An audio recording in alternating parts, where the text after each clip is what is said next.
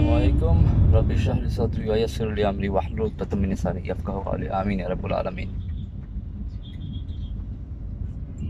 বেশ কিছু মাস ধরেই আমার যে প্রয়াস, আমার যে চেষ্টা ইসলামের ব্যাপারে পড়াশোনা করার, যেটা করছি যে নিজের স্বার্থের জন্য, সেই ক্ষেত্রে অনেকের সাথে দেখা করতে হয়েছে, অনেকের সাথে বসতে হয়েছে, কিছু সময় দিতে হয়েছে, অল্প কিছু সময়, যেটা হয়তো অনেক আগে থেকে দিলে আরো বেনিফিট পেতাম। যাই হোক, আমার মধ্যেও যেটা ছিল অনেকের মধ্যেও একই জিনিস পেলাম, এবং যেটা বেশ বেশ উদ্বিগ্ন করেছে আমাকে, সেটা হচ্ছে আমার নিজেরও ছিল এটা যে কোরআন আমার হার্টকে কেন টাচ করতেছে না। আমার অনেক নন মুসলিম ফ্রেন্ড যারা মুসলিম হয়ে গেছে, রিভার্টেড, ওদের হার্টকে যদি টাচ করতে পারে, আমি তো মুসলিম, বাই বর্ন মুসলিম, প্যারেন্টস মুসলিম, ছোট থেকে মিডল ইস্টে ছিলাম, কিন্তু কোরআন আমার হার্টকে টাচ করতেছে না কেন? আমি আমি সবই করতেছি, আমি নামাজও পড়ি, আমি রিসাইটেশনও করি, পড়তেও পারি, ইয়েট যেরকম আসার হওয়ার কথা বা অন্যদের হচ্ছে, আমার কেন হচ্ছে না? এটা আমাকে খুব বেশি বেশি ফ্রাস্ট্রেটেড করে রেখেছিল, স্টিল রাখে। কারণ এখনও আমি বলবো না যে পুরোপুরি আমার হার্টে ঢুকতে পেরেছে বা ছাপ ফেলছে, বাট আই নো এর ছাপ ফেলার ক্ষমতা আছে। এবং এই এই পারসেপশনটা, এই জিনিসটাই আমাকে বেশি টেনশনে ফেলে দেয় যে it has is on power, or capability আছে মানুষকে ভালো দিকে ভালোভাবে প্রভাবিত করার, বাট আমার কাছে মনে হচ্ছে আমি কেন নিতে পারছি না। সো যখন আমি অনেকের সাথে বসলাম, নো ওয়ান্ডার সবারই একই একই বেগ ছিল, উদ্বেগ আছে। সো অনেকের সাথে বসলাম, অনেক কথাবার্তা বললাম, অনেক কিছু জানলাম, অনেক কিছু প্রশ্ন করলাম। সেখান থেকে দুটো জিনিস, মাত্র দুটো জিনিস আমি যেটা সর্ট আউট করতে পেরেছি, যেটা মিসিং আমরা যারা কোরআনের মজেজা যারা এখনো ওভাবে উপকৃত হতে পারছি না রিয়েল সেন্সে, তারা দুটো জিনিস মিস করতেছি। ফার্স্ট হচ্ছে আমাদের সাবকনশিয়াস মাইন্ডে একটা জিনিস বসেই গেছে, আহ, বসে গেছে বলবো না, আচ্ছা এটা এভাবে বলি যে বেশিরভাগ মানুষের পারসেপশনটা হচ্ছে এরকম যে কোরআনের মানে যদি না বুঝো, ফার্স্ট হচ্ছে মানে বুঝে পড়তে হবে, না বুঝলে পড়ার দরকার নেই। কমন একটা মিসকনসেপশন, যেটা একসময় আমাকেও বেশ প্রবলেমে ফেলে দিছিল।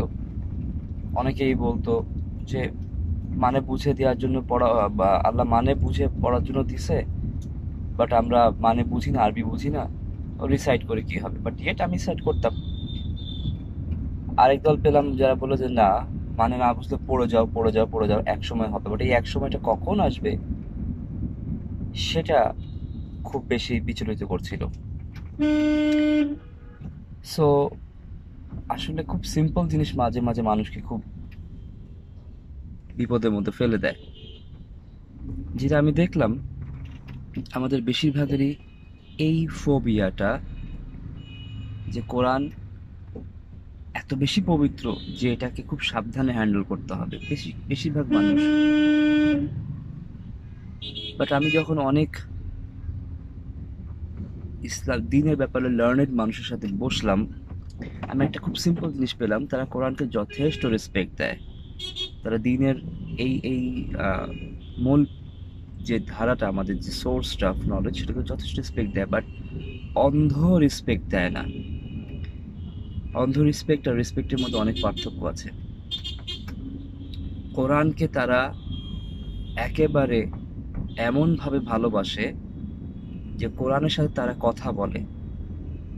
এখানে একটা নোক্তা দিয়ে রাখি বা একটা নোট দিয়ে রাখি, কোরআনের সাথে কথা কিভাবে বলে। আমি যেটা পেয়েছি, যারা কোরআন থেকে মানে বের করে বা কোরআনকে রিয়ালি বুঝতে চায়, তার থেকে বেনিফিট হতে চায়, তারা কোরআন নিয়ে বসে, বসার পরে আরবিটা পড়ে, এরপরে বাংলাটা পড়ে, বা তাদের ওন ল্যাঙ্গুয়েজে, লোকাল ল্যাঙ্গুয়েজে বা নেটিভ ল্যাঙ্গুয়েজে সে ট্রান্সলেশনটা পড়ে, এবং নট অনলি একবার, একাধিকবার পড়ে, একাধিকবার পড়ে, একাধিকবার পড়ে। পড়ার পর যেটা হয়, তারা সিচুয়েশনটা বা পরিবেশটা এমন তৈরি করে যে যেহেতু কোরআন আল্লাহর কালাম, তারা অ্যাজিউম করে নেয় যে আল্লাহ এই কথাটা কোরআনে যে সূরাগুলো আছে, যে কথাগুলো আছে তাদেরকে বলতেছে। মানে আমি যদি পড়ি কোরআন, আমি চিন্তা করে নেব ব্যাক অফ দ্য মাইন্ডে যে এটা আল্লাহ আমাকে সামনে রেখে এই কথাগুলো আমার দিকে বলতেছে, এবং আমি নিজেকে ওই মোমেন্টে ফিল করব, চিন্তা করব যে আমি যদি আল্লাহর সামনে বসে থাকতেন, এই কথাগুলো আল্লাহ আমাকে বলতো, তাহলে আমার কী রেসপন্স হতো বা আমি কীভাবে বুঝতাম। জাস্ট লাইক একটা টিচার ক্লাসে ক্লাস নিচ্ছে, লেকচার দিচ্ছে, কোরআনের প্যাটার্নটা কিন্তু অনেকাংশে সেরকম যে লেকচার দিচ্ছে। কোরআনে এমন অনেক আয়াত আছে যেটা কখনো একবার একজনকে অ্যাড্রেস করা হচ্ছে, পরের বার আরেকজনকে অ্যাড্রেস করা হচ্ছে, এবং তার থেকে আমাদেরকে অ্যাড্রেস করা হচ্ছে সরাসরি। জাস্ট লাইক ক্লাসের মধ্যে টিচার যেরকম বলে যে অমুক অমুককে অ্যাড্রেস করে দেন, আমাদেরকে অ্যাড্রেস করে। এইভাবে কোরআনটা যদি আমরা একটু ইনিশিয়ালি পড়ি বা দেখি, অনেক ভালো একটা হেল্প হয়। ট্রান্সলেশনটা পড়লে হয় কি, সেই ট্রান্সলেশনের যে সে মর্মার্থ, সেই মর্মার্থর সিচুয়েশনে নিজেকে রাখলে দেন ফিল করা যায়, হ্যাঁ যে আমি থাকলে কি রেসপন্স করতাম, আমি থাকলে কিভাবে নিতাম, আমি যদি থাকতাম সেই লেকচারের বা সেই ক্লাসে যেখানে আল্লাহ ক্লাস নিচ্ছে, তাহলে আমি কি প্রশ্ন করতাম। এই প্রশ্নগুলো যখনই আসবে, বেটার হচ্ছে লিখে নেওয়ার পরে সবচেয়ে ভালো হলো নিজে খুঁজতে শুরু করলে কোরআনের যে প্রশ্ন, কোরআন পড়ার সময় বা বোঝার সময় যে প্রশ্নগুলো আসে সেগুলোর অনেক মানে বেশিরভাগই কিন্তু কোরআনের মধ্যে উত্তর দেওয়া আছে। বাট আমরা যারা বেসিক শুরু করছি তাদের জন্য আমি পেয়েছি যেভাবে, যে লিখে রাখার পরে সেটা কোনো ভালো আলেমকে জিজ্ঞেস করলে একটা সেটা ওয়ে পাওয়া যায়, একটু একটু করে বোঝা শুরু হয়। এই একটু একটু করে বোঝা শুরু হওয়ার পর দেখা যায় যে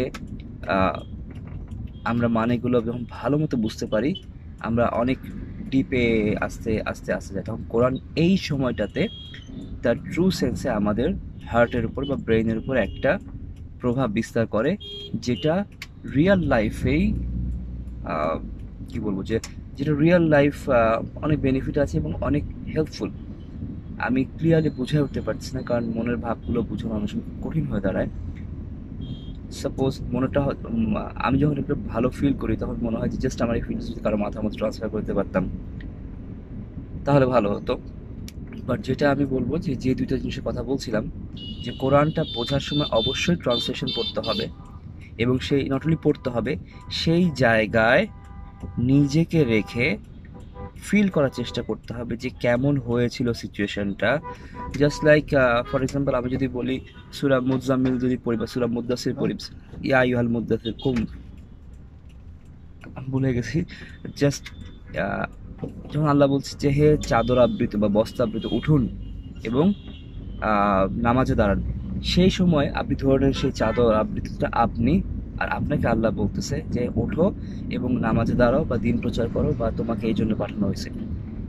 সাপোজ আপনি যখন নিজেকে ওই সিচুয়েশনে রাখবেন, রাসূলুল্লাহ সাল্লামের সিচুয়েশনে, যদি সেটা কখনোই সম্ভব না, বাট বোঝার জন্য যে পুরো বিশ্বজাহানের সৃষ্টিকর্তা আপনাকে অ্যাড্রেস করে বলতেছে ওঠো এবং এই করো, তখন আপনার অনুভূতি কিন্তু ডিফারেন্ট হয়ে যাবে। এই অনুভূতি দিয়ে, এই সেন্স দিয়ে, এই মাইন্ড নিয়ে যখন আপনি কোরআন রিসাইট করবেন এবং সেটার তর্জমা পড়বেন, অনেকেই বলে যে কোরআন তর্জমা তফসির পড়া উচিত না, এতে ভুল হতে পারে। আমি বলবো আমার মতে পড়া উচিত, হ্যাঁ, কিন্তু ভুল হতে পারে, অবশ্যই ভুল হতে পারে, কারণ এখানে অনেক ওয়াসওয়াসা কাজ করে। সেই ক্ষেত্রে আমি যেটা বলবো, আপনি পড়েন এবং সবসময় আল্লাহর হেল্প চান যে আল্লাহ এখান থেকে যেন আমি মিসগাইডেড না হই। কারণ অনেক বেশি নলেজেবল জিনিস যখন আমরা নিতে যাই, আমাদের বুদ্ধিতে যখন আসে না, তখন কিন্তু মিসগাইড হওয়ার চান্স থাকে অনেক সময়। ইন দ্যাট সেন্স আলেমরা যেটা বলে যে সবার তাফসীর পড়া উচিত না, ওকে, বাট আমার মতে যদি আমাদের মাথার মধ্যে এরকম থাকে যে যেহেতু এখানে পা স্লিপ করার চান্স আছে, এখানে ভুল বোঝার চান্স আছে, কোরআনে যা আছে সব ঠিক, বুদ্ধি আমার কম, এই জন্য আমি কম বুঝবো, এই ফিলিংসটা নিয়ে যদি আপনি বেসিক তাফসীরগুলো পড়েন, মৌলানা আমির ইসলাম সাহেবের আছে তাফসীরে নুরুল কোরআন, দেন আরও জাস্ট যে কোনো এর সাথে কনসাল্ট করে আপনি যদি বেসিক কিছু তাফসীর পান, দেখবেন আপনি ভালোবাসা শুরু করছেন, ভালো ফিল করা শুরু করছেন। একটা কিতাব আল্লাহ দিচ্ছে, একটা বই আল্লাহ দিচ্ছে, যদি আপনি খালি পড়েই যান এবং সারাদিন মানে না বুঝেন, নো ওয়ে, এখান থেকে আমি কোনো বেনিফিট নিতে পারবো না। এই জন্যেই কোরআন বেশিরভাগ মানুষের মনে বলে যে আমার মনে আসর করতে পারে না, আমার মনে হার্ট টাচ করতে পারেনি, কারণ আমরা তো তার মানেই পড়ছি না, আমরা তাকে জাস্ট রিডিং করে যাচ্ছি। নট অনলি কোরআন, আপনি একজন আহ, একটা বাচ্চাকে মনে করেন, একটা বাচ্চা না, একটা ইঞ্জিনিয়ারকে যদি আপনি মেডিকেলের বই পড়তে দেন এবং সে গড় গড় করে রিডিং করবে কারণ সে ইংলিশ জানে, but he won't understand anything, সে কিছুই বুঝতে পারবে না। সো হাউ ডু এক্সপেক্ট যে আপনি কোরআন রিডিং করবেন, আপনি মানে বুঝবেন, দেবেন, সব বুঝে নেবেন? এটা হয় না। এই জন্যই অবশ্যই অবশ্যই ট্রান্সলেশনটা পড়বেন, ফিল করার চেষ্টা করবেন, বুঝবেন এবং সেই সিনারিওতে, সেই সিচুয়েশনে নিজেকে রাখবেন। দেখবেন আস্তে আস্তে জিনিসগুলো ভালো লাগা শুরু করছে এবং এখান থেকে ইনশাল্লাহ একটা রাস্তা হয়ে যাবে কোরআনের ব্যাপারে, দিনের ব্যাপারে জানার জন্য। এবং অবশ্যই সেই সাথে প্রচণ্ডভাবে আল্লাহর কাছে চাইতে হবে যে আল্লাহ আমি বুঝতে চাই, সত্যি সত্যি বুঝতে চাই। এই একটা জিনিস খুবই জরুরি। যদি আমরা মনে করি যে আমরা পড়বো আর বুঝে ফেলবো, দিনের ব্যাপারগুলো এরকম না। দিনের ব্যাপারে আল্লাহর কাছে প্রচুর হেল্প চাইতে হয়, কন্টিনিউয়াসলি আল্লাহকে বলতে হয় যে হ্যাঁ আমি বুঝতে চাই, আমি বুঝতে চাই, আমি বুঝতে চাই। আপনার নিয়ত আপনাকে অনেক আগায় নিয়ে যাবে। যদি আপনার নিয়ত না থাকে, আপনি পড়তেছেন কিন্তু বুঝতেছেন না, তাহলে একটা রিচুয়াল হয়ে যায়। ইসলামে কখনো রিচুয়ালের অতটা ইয়ে দেয় না। ইসলাম বলে যা আপনি পড়বেন সেটা বুঝতে হবে এবং সেটা আমল করতে হবে। বুঝে আমল করার বেনিফিট অনেক বেশি এবং এই জন্যই অনেকগুলি ক্যাটাগরি আছে: মুসলিম, মোমেন, মুত্তাকি, অনেক ব্যাপার আছে। সো বেসিক্যালি এই ধাপগুলো এই জন্যই, জাস্ট লাইক একজন ইঞ্জিনিয়ার, সে গ্র্যাজুয়েশন করছে, দেন পোস্ট গ্র্যাজুয়েশন, দেন পিএইচডি, দেন পোস্ট ডক, এরকম যেরকম, ঠিক তেমনি একজন মুসলিম, নর্মাল রেগুলার মুসলিম, সে প্র্যাকটিস করতেছে, তার হার্ট ভালো, সে মানুষ ভালো, দেন সে আরও জানতেছে, আরও পড়তেছে, আরও পড়তেছে, দেন সে হয়ে যাচ্ছে মনে করেন যে একটু উপর লেভেলের, ধরেন মমিন, আরও পড়তেছে, আরও জানতেছে, আরও প্র্যাকটিস করতেছে, দেন হয়ে যাচ্ছে মুত্তাকি লেভেলের। তার তাজকিয়ায়ে নাফস হচ্ছে অনেক ভালো করে, সে আত্মশুদ্ধি হচ্ছে। সো এই সিমিলার লাইক দুনিয়াতে আমরা যেরকম পড়াশোনা করি, হায়ার এডুকেশন, কোরআনের ক্ষেত্রেও সেম। আপনি যত বেশি পড়বেন, যত বেশি বুঝবেন, প্র্যাকটিক্যাল এটাকে এক্সপিরিয়েন্স করার চেষ্টা করবেন, তত আপনার নলেজ বাড়বে এবং তত আপনার উপরে কোরআনের যে মজেজা আছে বা তার যে দিক নির্দেশনার ক্যাপাসিটি আছে, সেটা আপনার কাছে আস্তে আস্তে জাহির হতে থাকবে। সো আসুন অ্যাটলিস্ট চেষ্টা করি বুঝে পড়ার, তাহলে অনেক বেনিফিট হবে এবং এই ট্র্যাপ থেকে আমরা বেরোতে পারবো যে অনেক কোরআন পড়তেছি বাট আমার তো তেমন কোনো বেনিফিট হচ্ছে না। বেনিফিট হচ্ছে না কারণ আমরা হয়তো বুঝে পড়ার চেষ্টা করছি না। বুঝে পড়ার চেষ্টা করি, বাংলাটা পড়ি, বারবার পড়ি, বারবার পড়ি, বারবার পড়ি, অবশ্যই বেনিফিট হবে। আসসালামু আলাইকুম।